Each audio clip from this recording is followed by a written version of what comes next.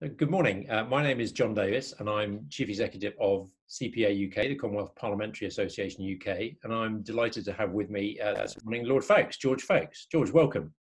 Good morning, John. Thanks for making time for this.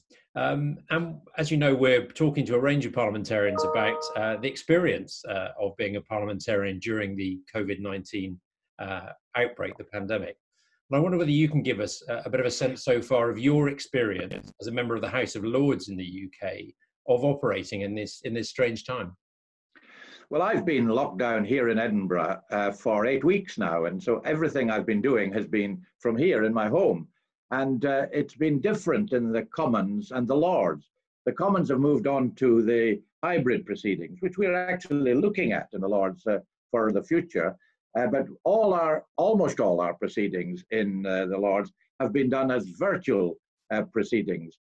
We had our oral questions virtually to begin with. They started off, there was a little hiccup to start with from technical reasons. Lord Speaker getting used to it. And then we had debates. We have debates. And yesterday we had our first committee session in a virtual committee session. In oral questions, we've now, the 4 questions, we've extended the time to 10 minutes each. And we've got about 8 or 9 supplementary questioners at each one. And that's more than we've actually have when we're sitting in the House. So, yeah. And interestingly, some people who don't normally participate when we're there in person, but I do, as you know, but some of my colleagues who don't normally participate are doing it now online. So it's got a wider group of people in. Why do you think that is? The debates we have, I think people feel happier. Some people feel happier sitting at home and asking questions. And I think I've got a loud voice and I can get up at question time, and as we do in the House of Lords. And we're not called by the Speaker, as you know, by the Lord Speaker. It's almost the loudest it's in, or we do it in order around the House. Whereas there's a list for speakers now, which we don't normally have at question time. And so people come in a more orderly fashion, and those with quieter voices are able to come in.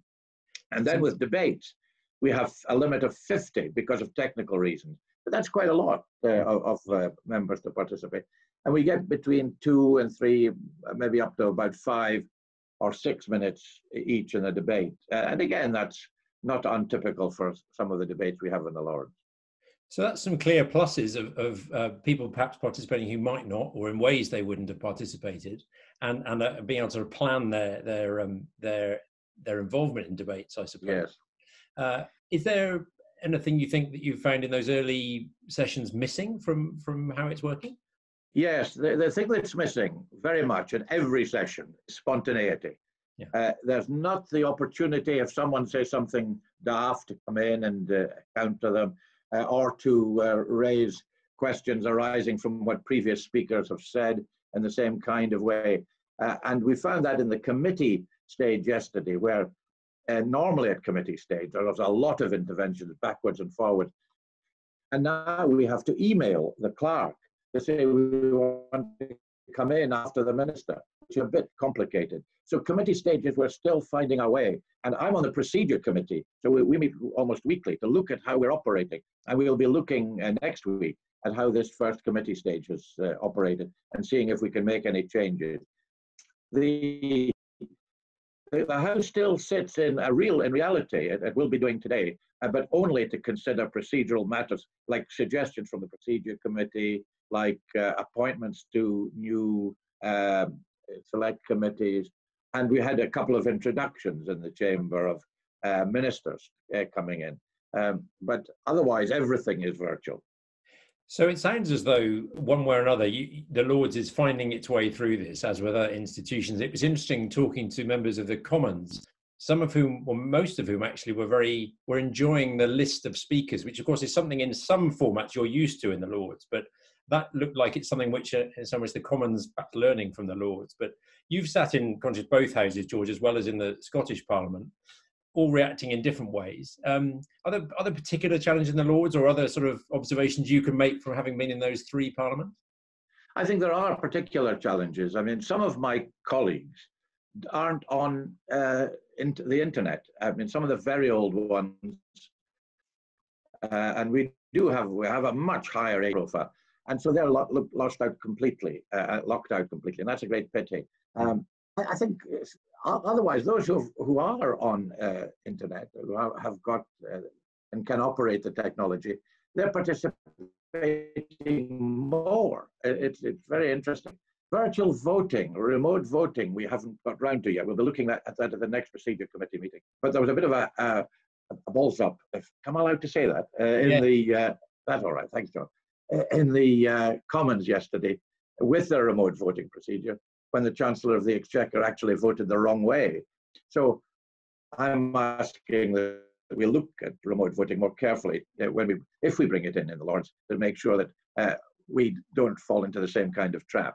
The Scottish Parliament I've been watching on the television have been meeting more often as a parliament, but with fewer people participating. But they don't have the hybrid procedures that they have in the Commons. I think the Commons seems to be working well with the new Speaker, Lindsay Hoyle, actually there in the chair, and people coming in from virtually as well as in the Commons chamber. And we'll be looking at that now to see if we can move to that within the next few weeks. Well, that's interesting. And I suppose one of the interesting things will be, as perhaps slowly countries come out and the UK comes through the pandemic and moves on to a different stage, as to what you think we might, or the Lords might keep of some of these innovations going forward. Yes, I hope we don't keep too many of them, because they are difficult, and we lack that spontaneity. We lack the opportunity of talking behind the Speaker's chair, as it were, with colleagues. And a lot of politics, as members of the CPA know only too well, takes place not in the chamber or in the committee sessions, but in the corridors around. And we don't, that's a big loss. But I do hope that perhaps on the list, we've been less formal in terms of addressing people, although some colleagues still say the honourable, the noble and learned member and so on. But most of us have been a little less formal. And in the two introductions in the chamber, they were carried out much less formally. So I hope we can get rid of some of that, the sort of charade that takes place in the Commons, and the formality in the Lords, and the formality, and move towards a more streamlined procedure. George, that's interesting. I know New Zealand Parliament is one that you know well, including from fairly recently from a CPA visit there. Obviously a parliament of one house, but again, I think has been operating entirely virtually, but as with much of the New Zealand response, very successfully. But I wonder whether you've had a chance to look at other Commonwealth parliaments as to what they're up to, or any sort of thoughts on how others are tackling this?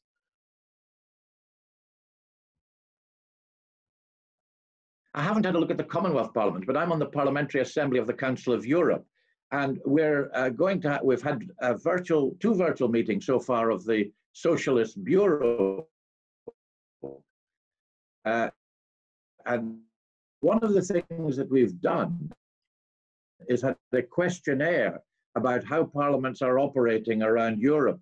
And we've put in how the Commons and the Lords are operating. And I've seen how other parliaments are operating in Austria and Germany,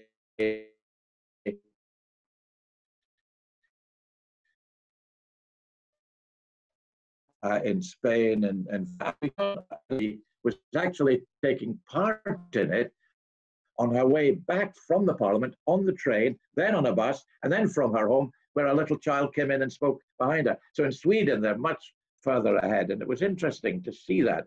And we're also finding out how they're dealing with COVID-19 in a different way, and learning lessons from that as we should. And I think New Zealand in particular, the way that Jacinda Ardern has dealt with it has been tremendous, exemplary, and I wish we'd been able to do it the same way in the United Kingdom. Well, it's certainly, as you know, George, for CPA, learning lessons from across the Commonwealth is a key thing, and indeed CPA HQ have been doing some great work putting together webinars of that. So I think there is some good learning going on. I'm sure that's going to continue. I just wonder whether there are any other sort of last thoughts you had on what you're learning through this how Parliament is responding to this.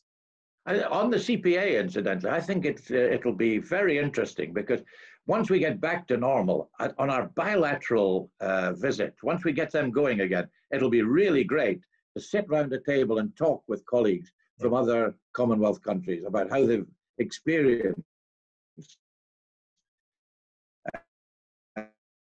how they've dealt with it. And Westminster are going to be a bit different from now on.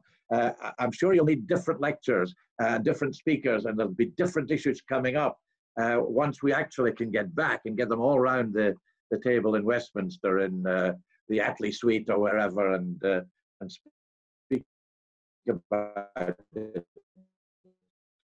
So I think it is going to change a lot of countries. George, I'm sorry. I think I lost some of that in the way that the technology affects us, but I think I lost the tail end of that. But absolutely, we certainly at CPA UK look forward to getting back to some of the old practices, and again, like the parliaments we work with, also seeing what we can keep of the new ways that we're working. So we'll keep in touch on that. But if we may, we'll stay in touch with you, particularly as you say, member of the Procedure Committee, looking at how the Lords does respond. But for now, thanks very much for your time today. Thank you, John, and I look forward to being around the table with you instead of this remote contact. But it works nevertheless. Thanks very much, and I've enjoyed very much your questions and taking part. Thanks, George. Thank you very much. Bye for now.